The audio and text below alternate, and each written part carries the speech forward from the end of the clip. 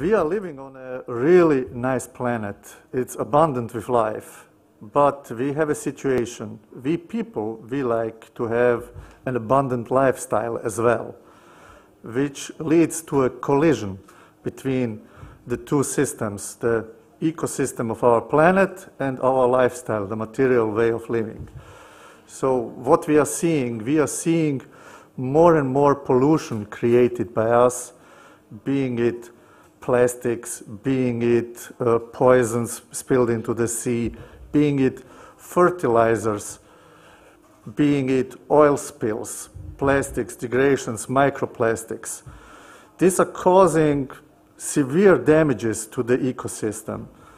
And we have to look into it, what is happening, how are the CO2 emissions going on, what's with the climate change, how is water temperature affecting life on Earth, what is with overfishing, what is with the destructions of the systems. We want to live in a world which is like it was, let's say, 200-300 years ago. So let's see what we can do to monitor, see, change, and keep it the way that it was. In the past, we started, let's keep it on. So with this beautiful big picture of plastics. So what we did in the past, we were doing spot samplings. Why we did that? It was like, you didn't have the equipment, the technology, the possibilities. So you would go out there, take a bottle with you, take a sample of water, and go with this sample of water back into your lab. This system is a little bit limited because you can only do it when the weather is nice. You have to refrigerate your sample, get it back into your office or into a lab, and then in your lab you have already maybe contaminated your samples. Luckily, technology is going on, so today you are actually taking your labs with you. So while the sensors, which were previously only available in your laboratories, nowadays you can take almost your whole laboratory with you. And in the future, we will probably be capable of taking the whole laboratories with all possible sensors, which you only can imagine to measure whatever parameters you are thinking that are needed, could be done in situ on place. But you would still be limited. The fact that you do it only once a month, if you're lucky, usually you do it only a few times a year at only one spot. So we are looking into long-term monitoring. And the easiest way is you take what we are doing as a spot sampling, you put it on a spot, but this time you do not need anybody to go out there by themselves, take one sample, but you just leave the monitoring platform out there to do this job for you. So you put solar panels on it, you put batteries, so you have the power supply, and then it's only sky is the limit of sensors you are going to put up there. You can have the sensors in the water, on the surface only. You can have the sensors down below. The sensors can communicate with you all the time. So you are getting data every 15 minutes, unlike before you had one data point every month or even worse. But this is stationary again. You are in a spot.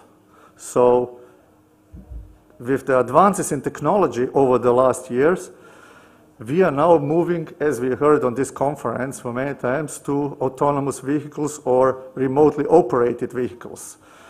It started with remotely operated vehicles, but with the technology, getting better and easier to use. And we are nowadays capable of putting sensors, cameras, sample grabbers onto unmanned vehicles, so we can get our data from places where we couldn't even imagine it before. And you don't have to send people in there, so you're not risking divers, but you have a machine that goes where you programmed it, and it takes the data, pops out of the water, or if it has, as we heard, acoustic sense or acoustic communications, it will give you the data directly while you're doing it. And here again, sizes vary. The bigger, the more you can do, but the more expensive it is. But what I see with this is limiting a bit. And we heard already yesterday that money can be an issue. So luckily, the pleasure part of the business is introducing new drones, which are simple, easy to use, and which are opening a complete new area. Unlike those huge, big things for which you need big ships, now you have a simple device which just flies or swims next to you, dives next to you, takes pictures for you, has data sampling available. Moving from there out of the water, we do not even always need to take new technologies. Sometimes you already have the technologies. You have X-band radars on ships. Usually you use them to detect another ship or to see the coastline where it is in pure visibility. But through software and firmware upgrades, you suddenly can use existing radars for totally different things like detection of wave patterns, heights, surface currents, things like this, oil spills. Combining this with infrared cameras, you are looking into a whole new range of possibilities with already existing equipment, which you have already installed. Another thing which is going on is that space technology is getting cheaper. Space launch systems are getting down in price as we speak.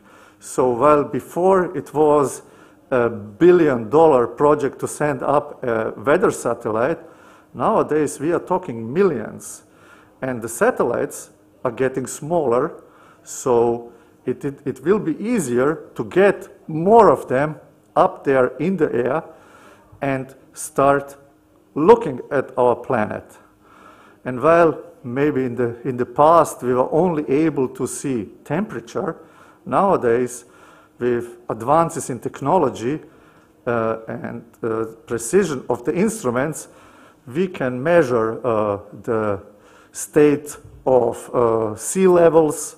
We can look at biomasses, at plastic masses which are accumulating.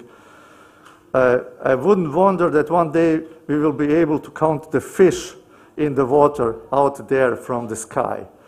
The possibilities are endless, and the more satellites are going out there, the more there will be. Another thing is we have more and more fixed installations out there in the sea, on which, again, a lot of data available is collected. So to return back, in the beginning we had one sample per spot in a month. In the meantime, we can have an abundance of data from all possible or never thought of places, like ships, like wind turbines, like oil platforms. And this is all very simple to collect nowadays. A thing of the future is Internet of Things. And with the Internet of Things, or IoT, we are getting to this, that collaborating will be far easier. Technology will be easier and more available to everyone. And this is one thing which I see in the future maybe as something which was maybe not used enough in the past. And that's all of us, we the people, I would say this, citizen science.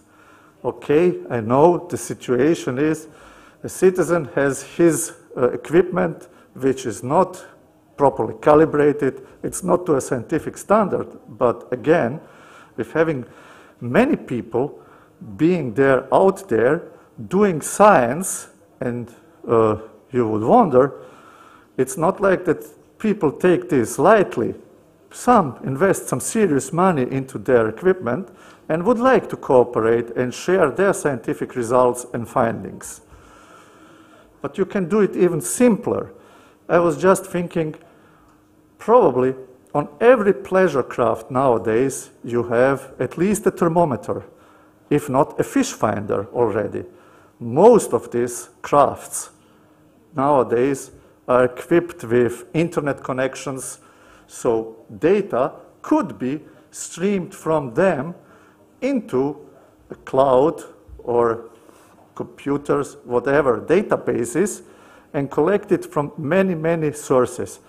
Just imagine in the Adriatic Sea, on the Croatian side, if I'm correct, there's over 20,000 charter yachts waiting every summer to be taken out to sea. Just imagine 20,000 data points which are reporting in every 15 minutes, 10 minutes, 30 minutes. Which brings us to big data. All of this data is, of course, not really coordinated. It had to be normalized, but nowadays technology is going into that direction that artificial intelligence can help us a lot normalizing this data, discarding data which is useless, and looking into valuable data and help us modeling, because it's far better the more data you have to get a good predictive model of what is going to happen than having only one spot sample from the beginning once per month. Although one might say, as a joke, okay, if you have only one data point, it's far easier to create a model than when you have tens of thousands of data points. So the inclusion of citizens could be a game changer in acquiring huge amounts of data. But one should not forget that we have fishermen out there all time of year almost. With them, their boats, for them, they already have sensors. They have fish finders, they have temperature sensors. I have been discussing with some current meters, which would be interesting for them. So these boats could as well be included in the data collection suite for the future and giving us even more data. They could have on their nets cameras installed to give us a vision of what is going on down there in life at the moment as the fishing net is dragged behind them. So